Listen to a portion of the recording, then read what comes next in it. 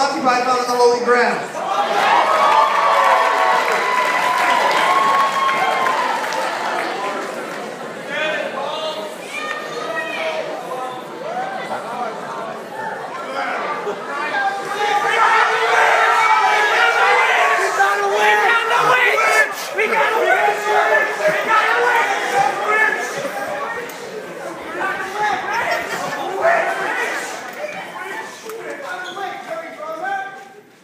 How do you know she is a witch? It looks like one.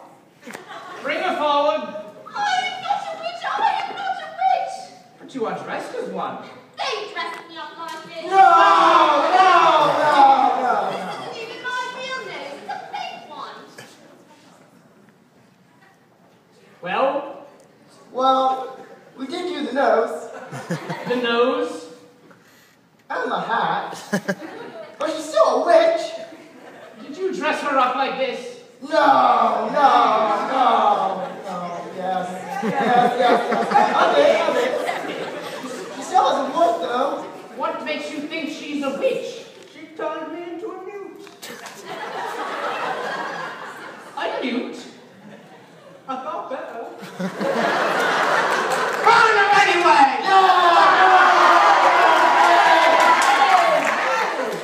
There are ways of telling whether she is a witch. Oh, yeah? Then tell us. Tell us! Yeah, tell us. Now tell me, what do you do with witches? Burn witches. And what do you burn apart from witches? More witches.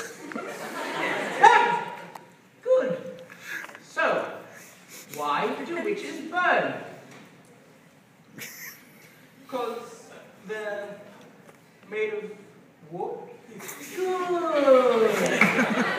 So, how do we tell whether she is made of wood? Let's build a bridge out of her. Ah, but can you not also make bridges out of stone? Oh, yeah. Tell me, does wood sink in water? No. It floats! Let's throw it in the river! No! Yeah.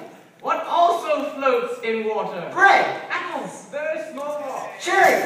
Great gravy! Cider. Bread! Oh, duck! Exactly! So, logically, if she weighs the same as a duck, she's made of wood. therefore, she's a witch! She's a witch! I use my largest scale!